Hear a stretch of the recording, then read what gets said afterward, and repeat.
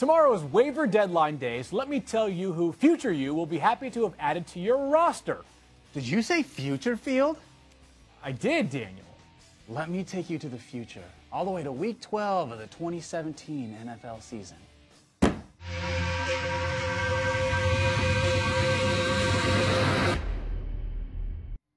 What the? I'm bald just 5 days into the future? Yeah, buddy, you sure are. Hosting this show really ages a man. You know how Matthew just sort of looks like hell all the time? Yeah, of course. Yeah, most people don't know this. He's only 24 years old.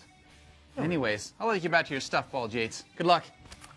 Thanks, Daniel. So here are all the guys people should have picked up for Week 12. Remember, all these players were available in more than 50% of leagues. Or were available, I should say, now that I'm in the future. Samaje Perine, available in 72% of leagues. He stepped into a starting role, replacing Rob Kelly in Week 10, handling 23 carries for 117 yards and a touchdown. With Chris Thompson also out, Perine became a must-add in all leagues. And here in the future, I can tell you that he got 20 touches in Week 12. How about Coleman? It didn't take long for him to assimilate back into the Browns offense as he posted 6 catches and 80 yards on 11 targets. Coleman is easily Cleveland's most talented wideout and is a legit flex option in PPR leagues. People who picked him up for Week 12 sure were happy.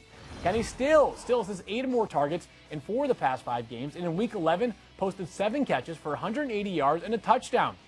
Regardless of who played quarterback for the Dolphins, the fantasy players of the future still found Stills to be a legit flex option. And finally, Tyrod Taylor. He was QB12 on this season and available in most leagues thanks to, well, Sean McDermott. He ends the season with a favorable schedule with games against Indianapolis and a pair of matchups against the Patriots and Dolphins. And here in the future, I can tell you that he put up top 12 QB numbers in week number 12 against the Chiefs.